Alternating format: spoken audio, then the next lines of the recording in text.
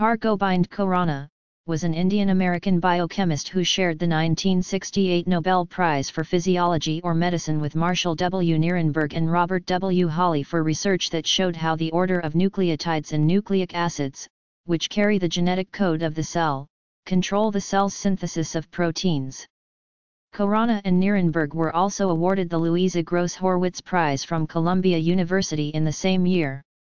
Khorana was born in Raipur, British India, today Tehsil Kabirwala, Punjab, Pakistan, and later moved to become an Indian citizen after the partition of 1947.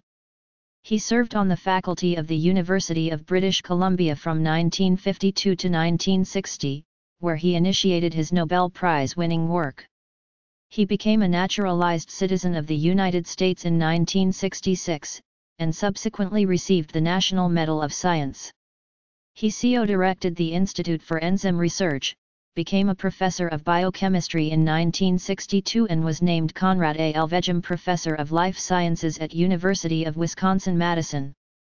He served as MIT's Alfred P. Sloan Professor of Biology and Chemistry, Emeritus, and was a member of the Board of Scientific Governors at the Scripps Research Institute.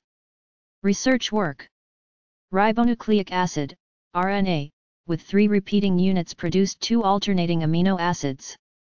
This, combined with the Nirenberg and letter experiment, showed that UCU codes for serine and CUC codes for leucine. RNAs with 3 repeating units produced 3 different strings of amino acids.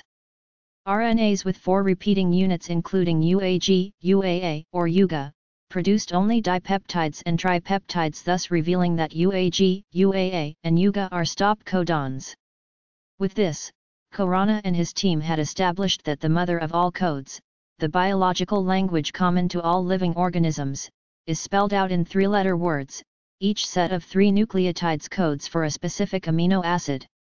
Their Nobel lecture was delivered on December 12, 1968. Khorana was the first scientist to chemically synthesize oligonucleotides. Subsequent research: he extended the above to long DNA polymers using non-aqueous chemistry and assembled these into the first synthetic gene, using polymerase and ligase enzymes that link pieces of DNA together, as well as methods that anticipated the invention of PCR.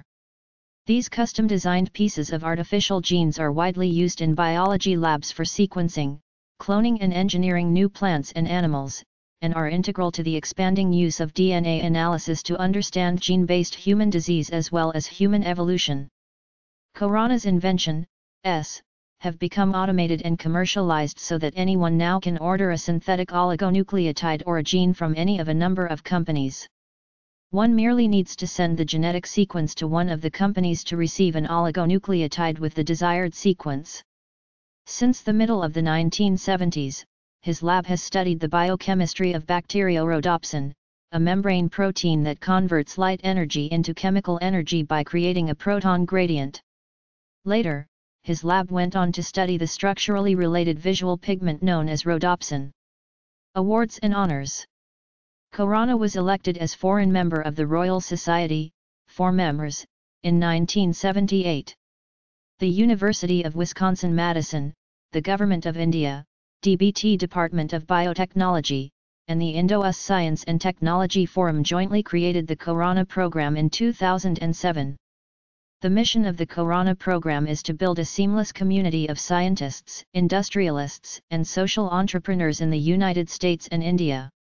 The program is focused on 3 objectives: providing graduate and undergraduate students with a transformative research experience, engaging partners in rural development and food security, and facilitating public-private partnerships between the U.S. and India.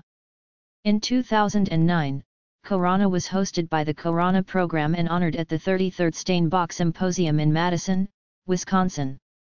Death: Khorana died of natural causes on November 9, 2011 in Concord, Massachusetts, aged 89. A widower since 2001, he was survived by his children Julia and Avel.